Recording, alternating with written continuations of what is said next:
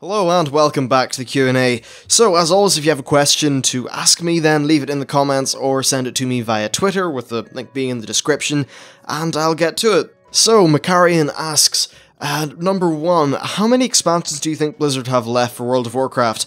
And do you believe, do you have any ideas or deep wishes for where these expansions could turn to? The second part is, do you think the decision by Blizzard never to go back and remaster some of the Burning Crusade graphics was wrong?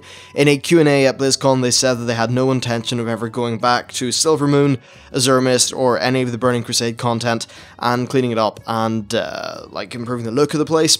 And then finally, in conjunction with the second question, what would you like for Blizzard to improve or change from past expansions? So just stuff like Vanilla, BC, Wrath, Cataclysm, that kind of thing. So, first part of the question, how many expansions do I think they have left? This is a bit of a weird one. So, in short, what I think is they have as many as they could, as many as it's profitable for. Blizzard are a business, and they're not going to just stop development of the game. That would be ludicrous.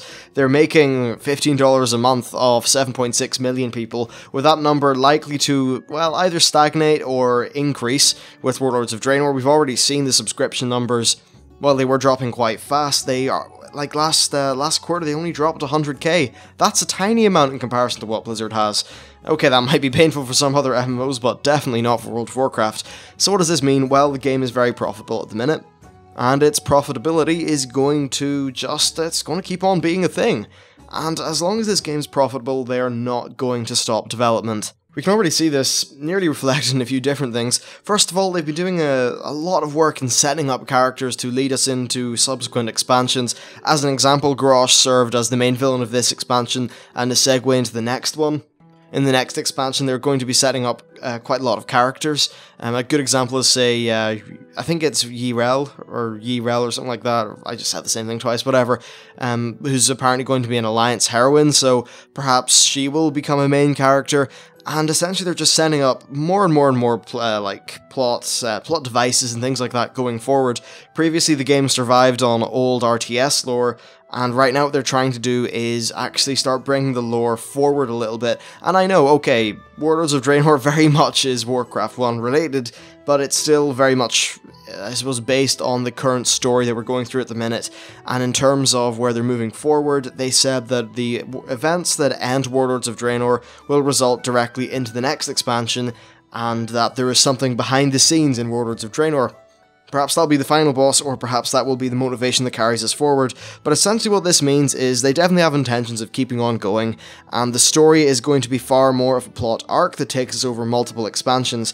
Now, in terms of the actual specific numeric amount of expansions that they're going to release, I think it could be 3, it could be 5, it could be 6. I know that might sound mad to some people, but if expansions do end up coming out yearly, first of all, I don't think those numbers are crazy at all, and EverQuest 1 has been going for 15 years or more. There is absolutely no reason why Warcraft cannot keep on going and going and going and never really ending. As for WoW 2, well, WoW 2 it hasn't been announced or even talked about. We know that Project Titan is not World of Warcraft, or WoW 2. They've said that it's a new IP, so it's definitely not Warcraft, and there don't seem to be any other projects on the horizon that are Warcraft related, so this is the game we are going to be with for a long time, and Blizzard have said they have the intention of doing many more expansions.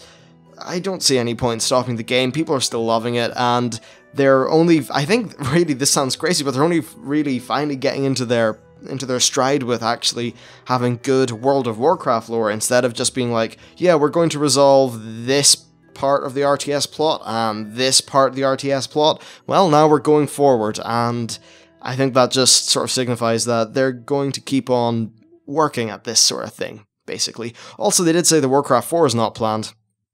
And with it not being planned, there needs to be something to carry the torch for the Warcraft franchise until there's another game or another title or something like coming out. So yeah, World of Warcraft's staying. Even in terms of raw subscription numbers, this thing is going to be there for a long time as a subscription game. They did say they have no intentions of it being free to play, and subscriber-wise, it's still by far the biggest subscription MMO that there is. It's probably bigger than most, well, yeah, it's probably bigger than many, or nearly all free-to-plays. Yeah, even that's probably even counting like free members to subscription ones, so yeah, they're doing damn good. Now, the second question was, what do you think about them deciding not to go back and remaster any of the Burning Crusade stuff? I actually think this is the right decision. The Burning Crusade stuff is serviceable, it does its job, and I don't think Outland is really horrific. It's a marked improvement over the vanilla questing. When I say vanilla questing, I mean what was there before Cataclysm. I think it's definitely better than that, and okay, it might not stand up that well in comparison to the Cataclysm 1 to 60 experience, but it's also very short. If you get through Hellfire as quick as possible, get into Zangarmarsh, and then go through Nagrand, you're done. It's very, a very quick romp through those zones, you get a lot of XP, and I actually enjoy it, so I think that's okay. Now in terms of the other zones you mentioned, like Silvermoon, Azurmist, places like that, they just don't need upgraded, and well, I mean, okay, maybe it would be nice to have flying and stuff like that, but what I mean when I say they don't need it is, it's not really a great use of development time. They're paying staff for things, and I would rather have the game, like the Blizzard's resources, going into content for endgame or the stuff that's pushing the experience forward, rather than going back and having a small team of people work on Silvermoon, when that small team of people could equally be developing art assets for a new section of the game. I guess, like, it would be nice, yes, but everything's about priorities, and I just don't think they would really be the best priorities for the game. So, as for part 3, which was, what would I like to see them improve or change from past expansions? Really nothing. I mean, I'm happy with the Cataclysm 1 to 60 stuff, I'm happy with the Burning Crusade stuff, the Wrath of the Lich King stuff is my favourite leveling in the game, so I definitely don't really want any changes there. And while, yeah, it would be nice, oh, I'd like a HD remake with new, better textures for Northrend, that's not feasible, it's never going to happen, so I just, yeah, I mean, I'm happy with how the sort of old game is. I suppose it would be nice if they would go back and add the scaling, get a decent framework in for scaling up old dungeons so we could experience them, and have them be mildly challenging. I suppose that's really the only thing. Now, as for the second question we're going to do in today's video, it's from Cotter MCG, and he essentially says, do you think there'll ever be a stop of the open war between the Alliance and the Horde? So like if you're an Alliance player and you're going into Orgrimmar, you don't get attacked unless you're flagged for it, or, you know, you could still, like, do battlegrounds and that sort of thing, but in the world, just like a 90 running around the place isn't really there's not really an active war going on there, and the reason he said that is because the Alliance said that they would back down from the bloodshed after 5.4.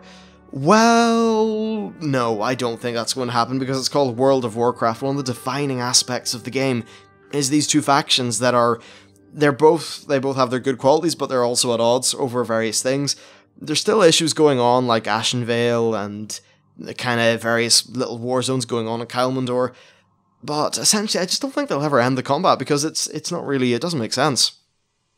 Well, okay, so Varian says, oh, right, we'll stop this open rebellion. I think that still means if you are like a Horde person, you go into an Alliance town or something, you're still gonna get butchered by whoever the fuck's there. I just, like, that's how it's going to work. Sometimes gameplay has to trump, a very important thing about Blizzard, sometimes gameplay has to trump lore, and I think this is one of those cases where maybe it makes narrative sense for the Alliance and the Horde to fully team up and be allies, but this is a game, and what matters the most is the gameplay of the game, and I don't really think that having a complete sort of happy fun time truce between the two factions would be conducive to fun. Really, yeah, especially like nearly like in a PvP server as an example, that couldn't happen. What the hell would a PvP server be? They'd all be PvE servers with flagging. So, yeah, that's what I think about that. Alright, so let's just round this video off with two, I suppose, a bit shorter questions. The first one, and sorry I don't have names for these in my document, so yeah, you will know who you are. Yeah, so Metzen said that Garrosh has a friend who can manipulate time. I don't think Kil'jaeden or any old god can do that. Well, yes, you're correct, Kil'jaeden and old gods cannot do that. And what they did actually say in BlizzCon who it is, it's Kairoz Dormu. Now, the first half of that name might seem a little bit familiar to you. That's because he's the NPC that we mainly dealt with in the Timeless Isle. Essentially what was going on with the Timeless Isle is that the Bronze Dragon Flight lost a lot of their power at the end of Cataclysm in that extremely cringeworthy and horrible cinematic. Yeah, they lost their power, and they established this thing full of different, I suppose actually including humans as well, called the Time Walkers, and they were responsible for helping the Dragonflight out. with the kind of maintaining the timelines and making sure the infinite flight doesn't go up to some ridiculous bullshit and mess up time, I suppose. And, well, we kept on killing all of these things in the Timeless Isle and getting Epoch Stones and charging up the Hourglass of Time. This gave Kairoz a lot of power when it came to manipulating time, and it would seem like, for some reason anyway, him and Garrosh get acquainted. We don't know how this happens. It will probably be covered in, well, maybe in the opening, the opening sort of pre-launch event thingy for the next expansion. We're probably going to find out how that happens. Still, it would stand to reason that Kairoz is no longer a good guy. Perhaps he joins the Infinite Flight, or something like that. Hard to know. Anyway, finally, the next question is, what level 100 heroic revamp dungeon thingies do you expect, or want to see in Warlords of Draenor? Well, actually, I know what to expect, because they announced it. It's Upper Blackrock Spire. They're going to be revamping that for 100 heroic, and I think also for a normal dungeon. So I suppose that's rather cool. As for things that I'd want to see, well, I mean, there's nothing in... Okay, personally, I don't actually care that much about the old dungeons. I would rather see resources going to new ones, but I suppose if it's, like, from time to time, if it's fun to revamp an old one, then fair enough. I think that the Scholomance revamp in Cataclysm was terrible, or not in Cataclysm, in Mists of Pandaria was terrible. I don't enjoy that place whatsoever. I just think it's crap. And then also the, is it Shadow something Keep? One of the ones they did in Cataclysm, I didn't enjoy that either. I kind of enjoyed the Dead Mines because there was a significant amount of work done in that, but in general I haven't enjoyed these revamps that much personally, so yeah, I don't really care. I'm more interested in the new stuff. Anyway, that's it for today's Q&A. If you'd like to leave a question, please do so in the comments. Thank you for watching, and I'll see you next time.